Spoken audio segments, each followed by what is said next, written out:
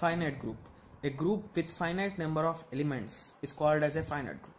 It is really clear, guys. Order of the group. It can also be called as the order of the group. OG is equals to number of elements in G. It's all clear, I think so. Okay, next topic is order of an element.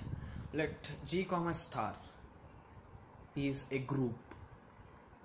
Order is defined for all A comma A belongs to G,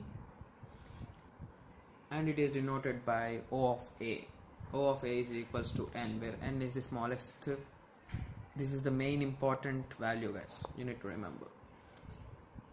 Integer which satisfies equation a n is equals to 1, where a is the key point, where a is the key values. Okay, power something is equals to the your identity value. Order identity of an element is always 1. Order of an element and its inverse is always same. If inverse of 1 is what? Inverse 1. There is nothing confusion in that, guys. Okay, order of an element is an infinite group, doesn't exist. Okay, I hope everyone is clear with it. So now let's go through a problem. This is really easy, guys. Don't get confused or don't get messed up in these problems. So they will be giving a set with a parameter star plus multiplication and addition, guys. Okay, 1. You'll be just making the whole power 1 2 3 4 until you get 1, guys. The least number you need to get 1.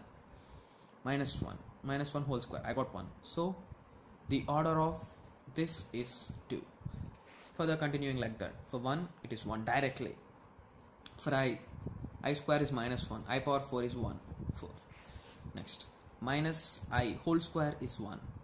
So 2 is the order. I hope everyone got a small idea.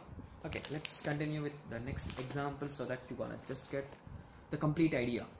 So 1 2 1 3 5 7 are the set elements star 8. Okay, let's take an example 1. Initial value 1 power 1 is always 1, so it is clear power 1 is equals to 1. 3 square. Let us take for 3. 3 power 1 is 3%, 8 remainder 3. Next, 3 square.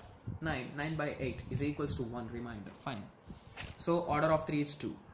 Further continuing 5 square. 5. For 5 order is 5. 5 square 25. 8 3 24.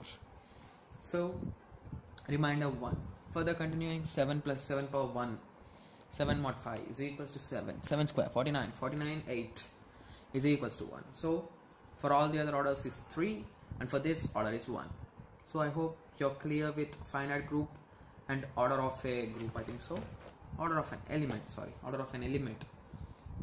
Right? I hope everyone is clear with these two topics. In the next lecture we'll be discussing about the generating elements. Okay, thank you, guys. Thanks for watching.